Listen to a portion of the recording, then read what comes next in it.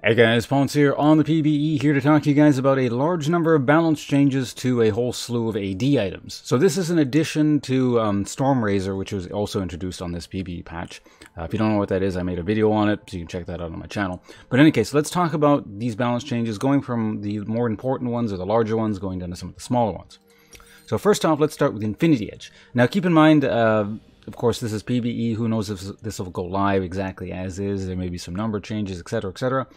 But, I mean, in terms of that, for example, like, DF Sword currently on the PBE builds out of 2 BF Swords, which seems a bit clunky. I don't know if it'll go live like that, but maybe it will. We'll see. Now, in terms of the actual Infinity Edge itself, aside from giving, 80 attack damage, the passives have now changed quite a bit. So remember that whole thing Infinity Edge used to do, what it was known for, its crits would deal a whole bunch of extra damage? That's no longer what it does. The new passive is doubles your critical strike chance.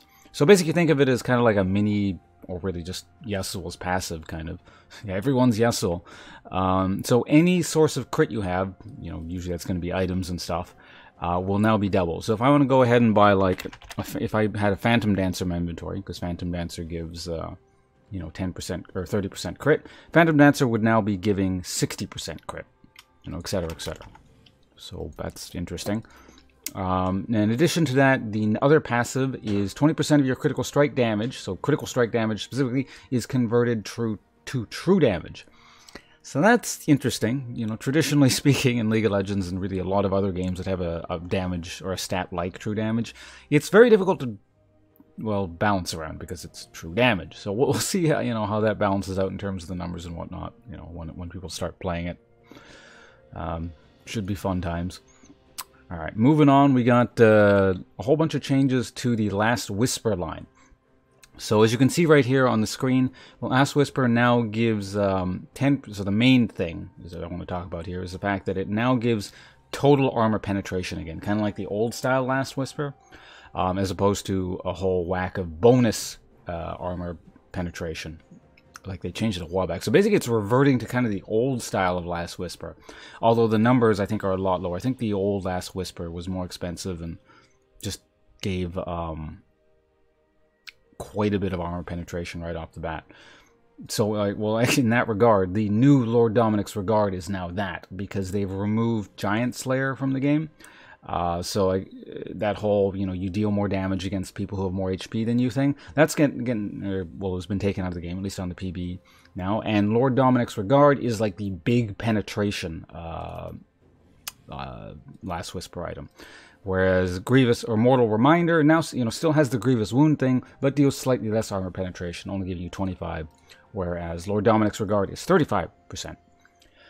Now, why did they do this? I don't know. Seems a bit strange. If I had to guess, I don't know if Riot said anything on the matter. Maybe I should have looked it up. But if I had to guess, it's probably because, generally speaking, Riot, they don't, well, they'll call it, like, for the sake of clarity. Like, they don't want, like, hidden stats, and you have to try and figure out how much extra damage you're getting in the middle of the game.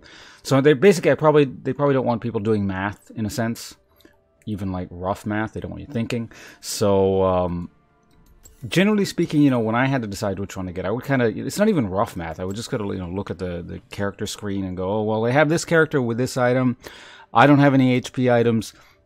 Okay, I think it's probably worth it. I'm pretty sure I was, like, right 99% of the time that, getting Lord Dominic's Regard was better or whatever. But, it wouldn't be super exactly 100% clear immediately how much you were getting out of the item. So I'm guessing Riot didn't want people having to think about that kind of stuff. So I suppose they saved you that step. Alright, moving on. So let's move around Gangplank, because I'm gonna, like, crash out of the game if I don't do that. I was, like, halfway through the video, or like 70% of the video through the video last time, and then the game went down, so I don't want to do that again. Anyway, moving on, let's go to Essence Reaver right here.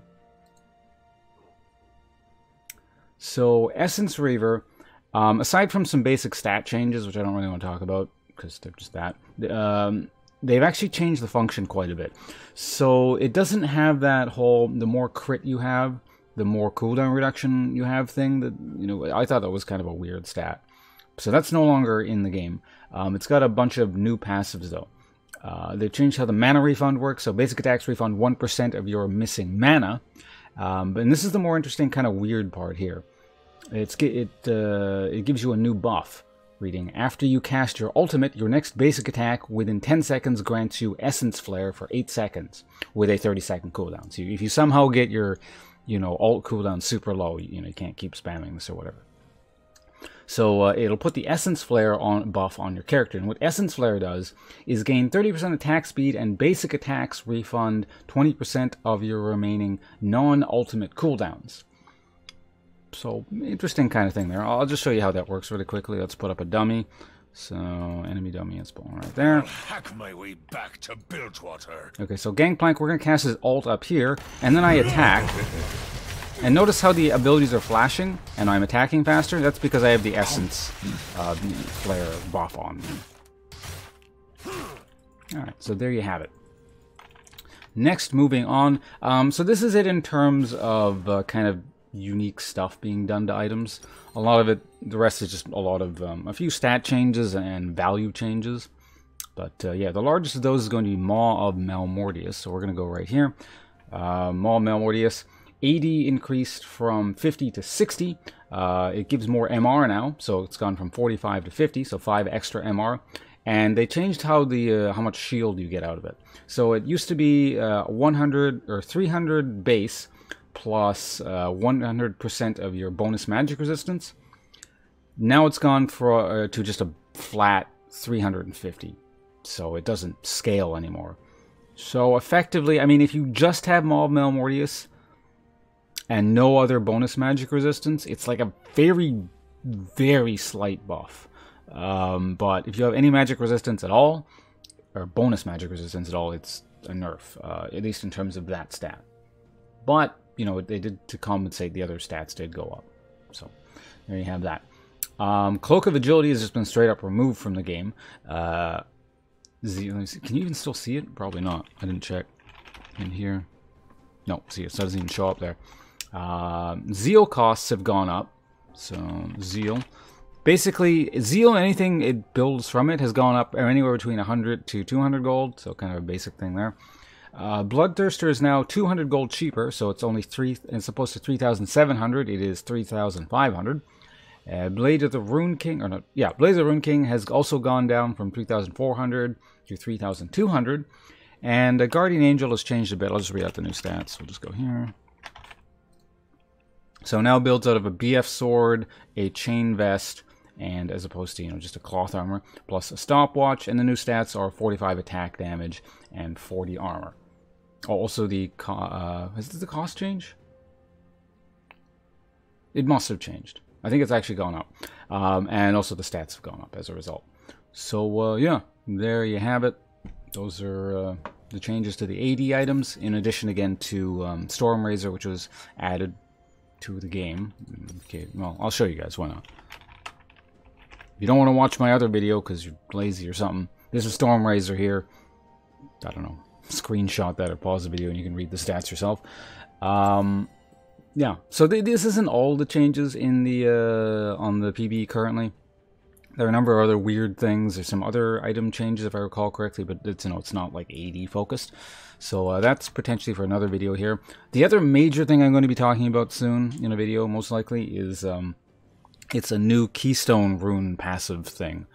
I forget what it's called, but it's like an extra attack speed one, so we'll be talking about that in the future. So yeah, that's it for me. Thanks for watching, everyone. I'm off to go stream now if you happen to catch this video as soon as I upload it. I'm not sure if I'll be playing on NA or if it's worth playing on the PBE. Like, these are some fairly major changes to items, so I'm semi-tempted to play there. So, I don't know. Stop by the channel and let me know what you want to see. If you want to just hang out on NA or, go to the PBE and test some of this stuff out for you guys. Or maybe even play another game. But, yeah. See you guys around as well. As always, thanks for watching. Goodbye.